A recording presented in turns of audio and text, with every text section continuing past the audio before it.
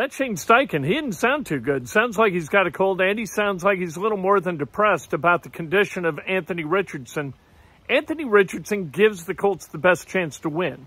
Gardner Minshew, it's not that he doesn't give them any chance to win, but in the NFL, you win not just because of the plays you avoid on the bad side of the ledger, but the plays you can make on the great side of the ledger. And that's what Anthony Richardson is capable of. He's capable of putting your team in a position to win football games that they otherwise would not win. Gardner Minshew, you know what? He's going to manage you through a game, and it's going to be up to the other guys to make the big plays that put you in a position to win against a really good team. Is the rest of the roster good enough to get that done? We're going to find out moving forward, and it all starts this Sunday. Well, yeah, hold on. Let me just start off real quick. Just in regards to Anthony, he does have an AC injury. We're still evaluating that right now. He will miss some time. How much time? I don't know that right now. And that's all I got on that situation. Shane, is IR a possibility for Anthony Richardson? Like, we're still evaluating all that stuff. Once we get more information on it, we'll let you know. Greg?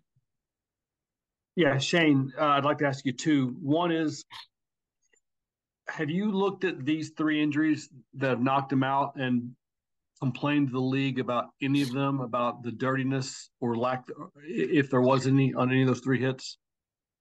Yeah, I mean, the one, obviously, he had the knee, just a little bruise right there. We was fine from that. And then the other one, when he was running against Houston, just the guy, he tried to make the tackle and hit him, right there at the end.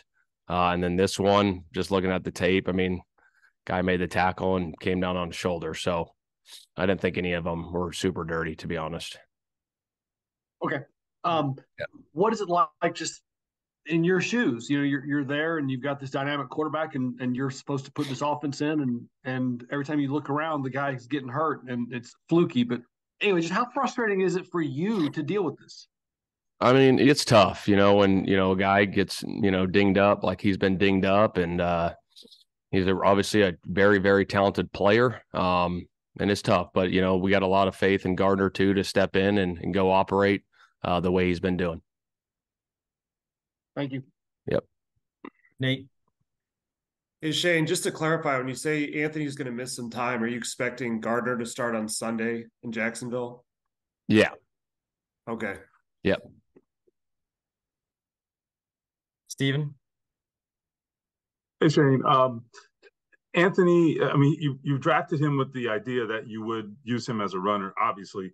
But is there kind of an acclimation period for a guy to learn the speed of the game, the fact that Harold Landry can catch you from behind, a guy that big, and just how does that play into just how you make decisions on the field when you're, trying to protect yourself, I guess? Yeah, that's a good question, Steve. I think, obviously we've talked about this before, but his ability to, do what he does and be a dynamic runner is obviously a big part of his game. And, he's had some huge runs in the games he's played and made some big plays. And obviously you never want injuries to happen. I know it's a part of the game.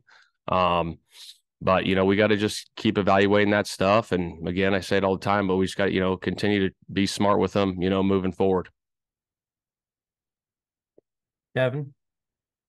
Shane, has surgery been ruled out at all, or is that still something on the table? Yeah, like I said, once I have more information with you guys, I'll keep you informed. And then when you went back to the draft process with Anthony, how much of their debate was there on, 13 game sample size? Maybe we don't have the full injury stability picture on him, or was that even something discussed? No, I mean, you just saw what he was able to do, his talent and his body size and what he could do. We loved everything about him. So we were taking him, yeah. Raven? All right, so this Sunday, you guys are going to have a rematch against the Jacksonville Jaguars, making your fourth AFC South game in the first 6 weeks of the season. I know a lot has changed from week one to where we are now, but what do you want to see from your team this week? I just want to continue to see the fight that we've been playing with and the effort we've been playing with. Obviously, division games are huge, just like we had the other day.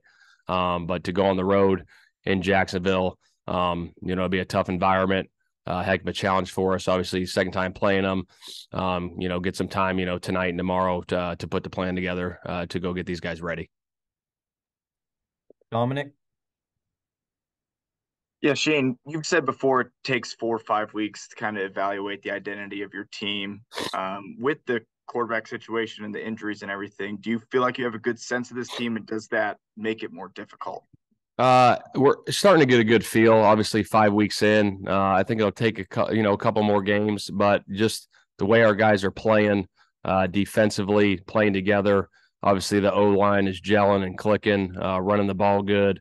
Our pass completion percentage has continued to go up. But I like where we're at. A long ways to go. Still really, really early in this process. We got to keep improving every single week. JJ? Shane, the 3rd and 6 on the 45 on that 14-play driver, Gardner gets a 7-man pressure and he gets the ball out to Alec. Just what does that say about his level of preparation that he can go through a week of not taking reps with the ones and then be able to hit that play in a critical spot?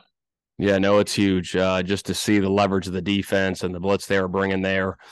And seeing it and really getting back, over to Alec on that, and Alec making a huge play, just seeing the leverage of the corner, knowing that, he could get that ball out quick to him and get that completion. It was huge. Tremendous play in the game. George? Sort of related to what JJ just asked, but how different will this week and however long this period is for Gardner be, knowing from day one that he's going to be the starter on Sunday? It'll be, obviously getting that, first team, reps, in practice this week with those guys and continue to gel. It'll be huge. I think anytime, you get those reps with those guys in practice, your preparation level is even better because you're clicking with those guys. So Gardner will go through the same process like he always does, but obviously he'll be getting the reps. Chat. Coach, along with that, you made it clear that this is going to be a work in progress with Anthony, just learning what he can do, how to use him as the season goes on. Is there some of that with Gardner too? I mean, you know what he can do, but you've got to sort of see what he can do with this group, and maybe he grows the more he plays.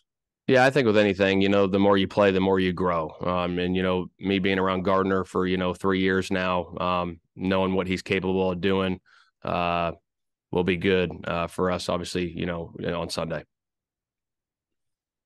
Joel? Shane, you had the 2 4th-down calls. One you guys went for it. One you guys kicked the field goal. What went into both of those? The one obviously taking the points there, and then the other one where we're down in there right before half. We're trying to get them to jump. They called timeout, saw the look, said, shoot, I think this thing's got a good shot to hit it, and didn't convert it. And that's part of the game, right? If it works, it's good. If it doesn't, should have took the points. But great job by our defense stepping up, holding them there on that 4th and 1, and found a way to win the game. When a play, like, it was obviously the right play call, you got I think more than one wide open receiver. Do you kind of just think of that as like it was the right decision? We just didn't get the right result? Yeah, I mean, so yeah, obviously, like I said, when it works, it's good, right? And then when it doesn't, you always go, shoot, should we have kicked the field goal there? So, but yeah, it was part of the game. That's part of the game. You live, you learn, and you grow from there. 2 more, James. Shane, when Anthony goes down like that, where's the balance when you're like coaching in the game? You obviously have to continue coaching, but you're concerned for a player. So what's that balance like when I would imagine you're feeling for him, but then you also have to prepare. Okay, things might have changed, my game plan, things like that with Gardner Minshew. Yeah, no, it's a good question, James. I think obviously when a player goes down, it's obviously tough on everyone, but you got to focus in on the task at hand as a coach and trust your preparation and trust the guys that whoever's coming in, whoever goes down, that next man up comes in and operates at a high level. And then real quick, do you get in like an update at halftime at all, or do you just like, hey, I'm locked into these 15 minutes I have, 13 minutes, whatever it is, to like get my team prepared for the second half? Yeah, no, I get a quick update, on those things, just real quick, whatever the injuries are, whether it's a shoulder or a knee or something, whatever. I'll get a quick update on that. Yeah. Greg? So with Gardner being the guy for the next however many weeks, do you wrap him in bubble wrap? I mean, do you call games a little bit different, knowing that he's not just a one-time starter, but you might not need him 4 or 5, however many times you need him? I think with anything, especially the quarterback position, you got to, build your offense around what that guy does well. And so with him being the guy, obviously this week, we're going to build, the offense around this week, what he does well. Actually, one more for you, Shane. Would you consider changing the offense at all whenever Anthony is available to come back, or is that something you have to just kind of look at when you cross that bridge, if that makes sense? Yeah, that's a good question. Yeah, we'll cross that bridge when it gets time. Maybe this is a good question. How is Anthony doing, by the way, mentally? How is he? This keeps happening to him. Is this a good question? Yeah, that's a good question. Yeah, he's doing good. He's doing good. Obviously, when you have an injury, it's obviously tough on on everybody. So, but he's fighting through it. Shane Steichen just finished talking to the media, gave us an update on Anthony Richardson. Let's hear what that is.